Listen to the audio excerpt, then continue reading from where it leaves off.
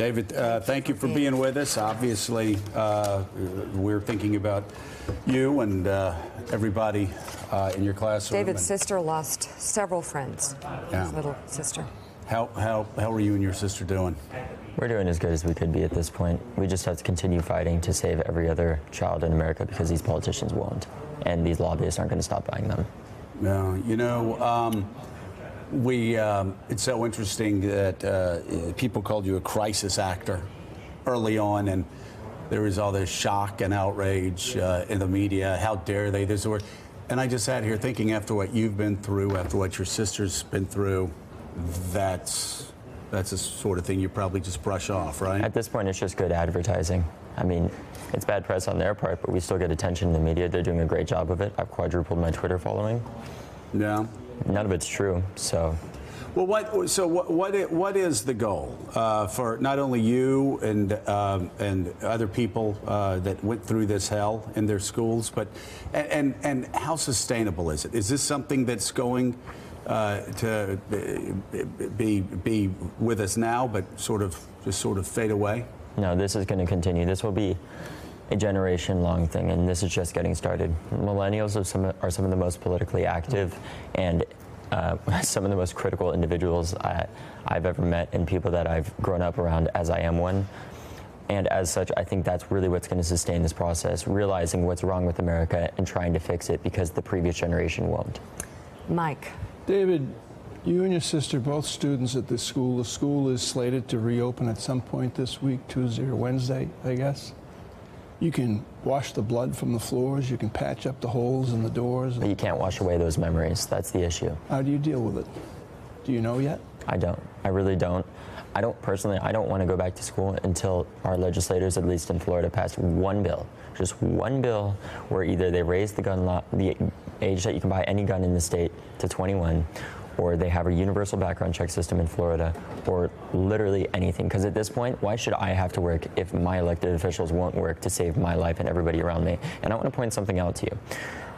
All the glass that's being replaced in our school isn't being replaced with bulletproof glass. It's being replaced with the old glass that the shooter shot through. None of the locks are being replaced with locks that can be locked from the inside. And I know that's going to cost a lot of money, but if every school does it because of economies of scale, the price will go down. We just have to start that.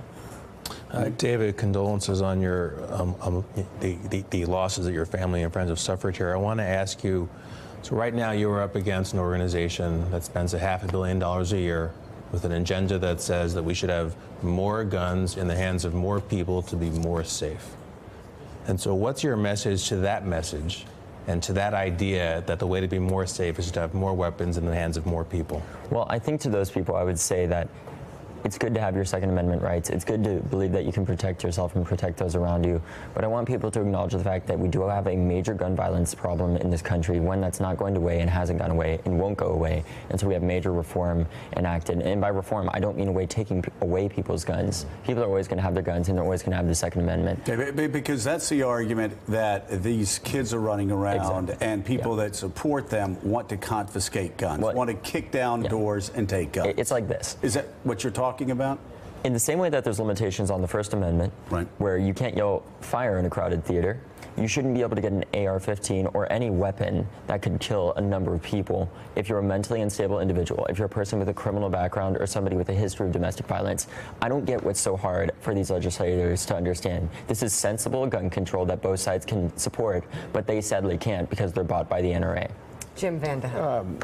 Your activism's been very admirable. How much are you hearing from people outside of Florida, from other kids who want to get involved? And when you talk about it becoming a generational thing, how do you organize something like that? Is that underway? Are you in contact with people who can put that together? What it has to be is a grassroots movement. That's what we've created here. We have had some support from celebrities, but mainly it's a grassroots movement by getting funding from everybody around here. Last night I was in Livingston, New Jersey at a campaign rally, because essentially that's what this has become. Sadly, it shouldn't have to be.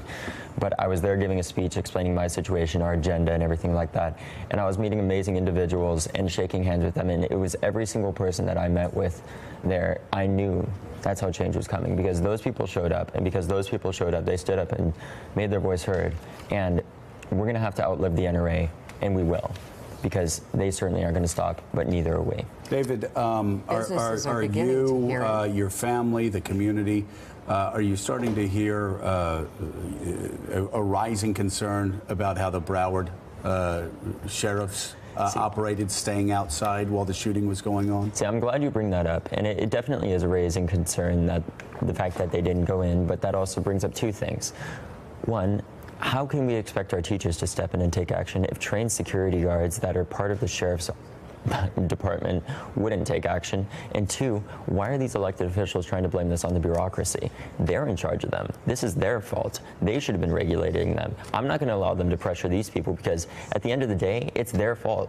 These elected officials are the boss of these sheriff personnel, right. And just like the president is the boss of the FBI, right. Governor Rick Scott is essentially the boss of Scott Israel, the sheriff, and as such, he should be held accountable. He can't just blame this on the bureaucracy and expect to get reelected. And I think that investigation is starting, but it is shocking that you hear time and again in these types of tragedies, teachers, and in this case, a football coach, stepping in front of bullets, saving lives, and mind you, giving their lives, while people that are paid by taxpayers in Broward County were staying outside, hiding behind their cars. Exactly, and I want to point something out.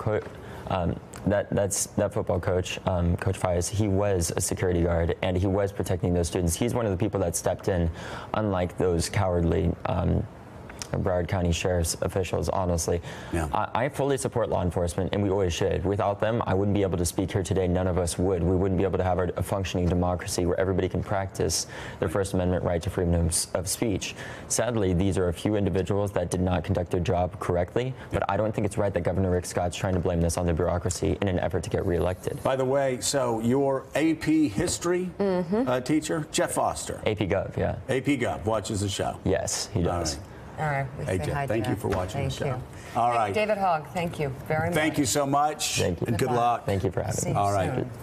All right, ahead in our 7 o'clock hour, we're going to speak with Congressman Brian Mast of Florida. He's a Republican, an Army veteran, now supporting a ban on those powerful types of guns we've been talking about. Up next this hour, President Trump calls the Democrat memo a, quote, total political and legal bust.